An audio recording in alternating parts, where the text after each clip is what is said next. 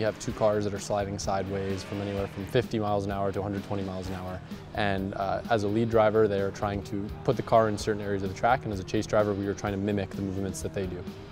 You could call me a professional motorsports driver. Welcome to today's video. If you look behind me, there are quite a few cars. But I think what I identify more as is a YouTuber, an influencer in the automotive space.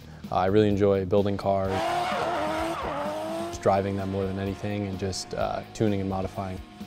There's a specific mirror, it's called a Ganador mirror, and they made them in a very limited window back in the 90s for specific chassis. They're rare, they're expensive, so it's always been my goal to see if I can find a way to take them apart and rebuild the base to suit different cars, because I think it would look awesome. The end goal is just to have something unique and different, and I know that my audience will really resonate because they know I'm obsessed with these mirrors. We got the Ganadors. That if I can incorporate it into this new build, it'll be cool. And I wanted to try it myself, and I was going to try to learn how to do it out of fiberglass, and that's messy, it doesn't come out as clean. Where now, like if we actually have 3D models of both, we can make it perfect as if they were made from the factory. And pretty fast, almost like the rate at which you paint. Matt's my friend that I'll always bounce my crazy ideas off of because I know he's the person that has the knowledge. He knows how to scan things and he knows how to develop CAD models. So I asked him if he thought it'd be possible, and he said, yeah. I'm just a close friend that likes to see him succeed and help out where I can. I'm a mechanical engineer in the R&D division. My favorite thing about working at FARO is just every day seems like something new on my plate in terms of developing new products or improving existing products. So during my normal workday, I'll design parts, work with assemblies, improve current parts, or assist with production issues. Right after work, I'll head over to the shop and go straight into the engineering on the car that I'm building, or setting up a car that's getting ready to race. You know, we got Ganador mirrors, Ganador mirrors, Ganador mirrors. Adam is very attached to these mirrors. You'll see him on almost all of his cars. They're on that car, they're on that car, they're on that car, they're on that car. We don't want to create replicas.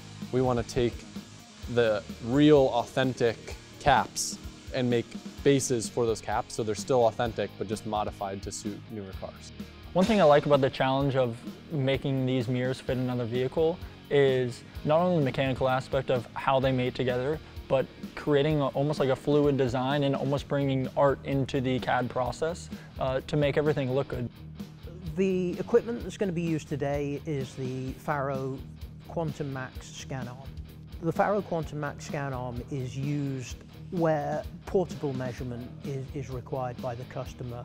The Quantum Max is going to help them achieve this door mirror task by the very nature of its portability. We can bring it right to the car wherever it is and scan it there.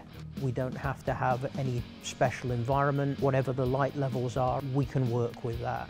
We don't need to apply coatings to the vast majority of things. And this particular mirror won't require any treatment at all for us to be able to capture the data. This will be my first time. I've heard about FARO arms from Matt, and he's talked to me about them, but I've never seen them in action, and I'm excited to learn about it.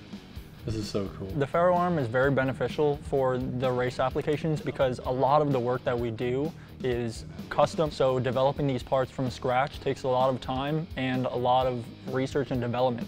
So having a tool like a FARO scanner cuts a drastic amount of time out of that R&D process. An LLP is a laser line probe. Allows you to capture data on surfaces very quickly and very accurately.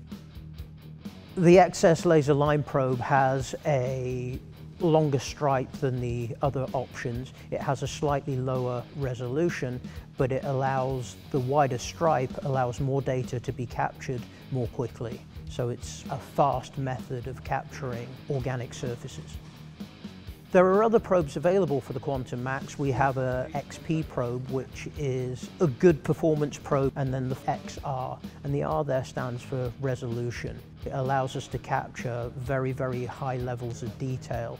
So that way we're able to get the scan data, get our CAD models, and generate parts faster and quicker and more reliable, as well as being able to analyze how our parts perform before they actually hit the racetrack. I think having this technology available, especially in a higher end racing application and vehicle design, is almost necessary for parts like these nowadays. There's a lot of R&D, there's a lot of money, there's a lot of knowledge that is going into these teams.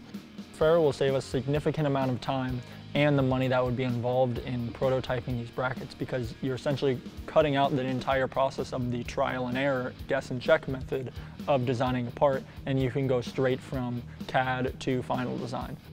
So having a job and a hobby and a passion that follow the same path is very beneficial to me, and I enjoy it a lot because it takes away the hardship of having to work for a living.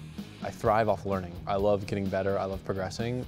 If we didn't have the FARO arm to be able to scan these mirrors, it would be a lot more research and development in terms of making this bracket, because there would be trial and error of measuring by hand and creating these brackets. Thanks for watching, and we'll see you guys next time.